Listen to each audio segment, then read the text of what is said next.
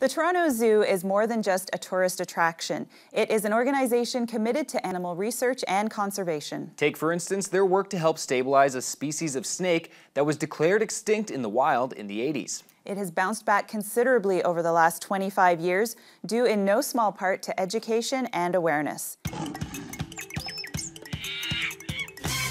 Welcome to Animal Class. I'm here at the Toronto Zoo with Brendan, and today we're meeting David Boa here, which is a really great name. What can you tell us about this type of snake? So he is what's called a Hog Island Boa Constrictor. So it kind of tells you a little bit about them. They're from the Hog Islands, which is a grouping of islands just off the coast of Honduras. And being a boa constrictor, they kill their prey by constriction. So they squeeze that prey. They're non-venomous, completely harmless. But that is a pretty cool thing about these guys. Unless they're constricting. Unless they're constricting. And this one is a little bit smaller than you might typically find. And why is that? Yeah, he is. So normally if you're thinking of a boa constrictor, you're looking at a female getting to be between 12 and 15 feet long. These guys are considered a dwarf boa species. So the females will only get to be about 7 or 8 feet long, and that's kind of the really maximum length. David here is only about 4 feet. He is a young guy. He's only about 4 years old, so he's still got some growing left to do. But he will grow until the day he dies, actually. So all reptiles will grow right throughout their lives. Let's talk about his color, because he's got a very pale pigmentation, and it kind of gets a little bit darker near the back. Yeah, so the color on most of his body, it's almost like a sand. It's very kind of nondescript. You really can't see a lot of patterning on it. There's some black spots all around him, but it does get much darker near the tail. Now, these guys are part of a group of boas called the red-tailed boas. And it's pretty obvious where they get that name. Very nice, beautiful red tail here. That is just their natural coloration. You're going to see that on pretty much every red-tailed boa species you find. It gets much darker near that tail.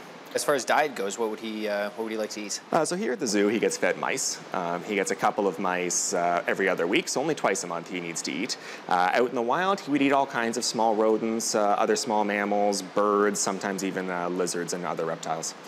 And when he's searching for food, I know snakes have the forked tongue. How does that exactly work? Because they use that to track their prey. Yeah, so they don't have a nose like you and I do. They can't smell through their nose, but they do have that tongue. So they stick that tongue out. It picks up scents from the air.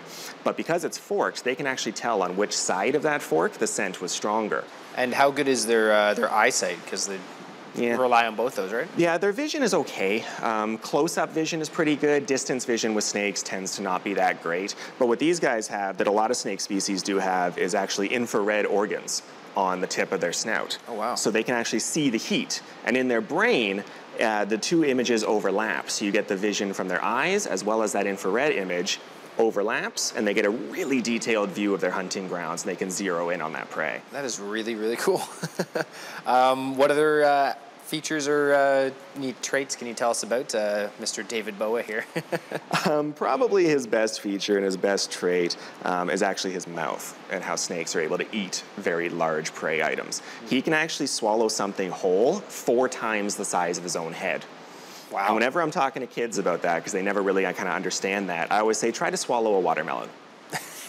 Not going to go over well with us, but these guys can swallow incredibly large prey, and it allows them to not have to hunt that often. So if they get a pretty big prey item, they can go almost a month without eating. Wow. And to do David Boa here a little justice, people are typically maybe intimidated by snakes, but as you mentioned to me, they have a pretty impressive personalities. Yeah, snakes do tend to get a bit of a bad reputation. You know, the media doesn't necessarily do them well. Movies, of course, don't paint snakes in a good light.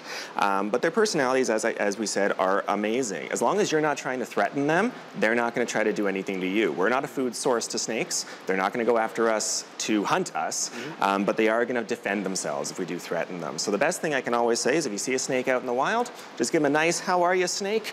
and enjoy the rest of your day, because we do need to keep them around. Absolutely. Well, thank you so much for introducing us to Mr. David Boa. It was my pleasure. It's a great name. David Boa, I love it. Brendan told me he's been wanting to name a snake at the Toronto Zoo that for a long time, and he finally got the chance.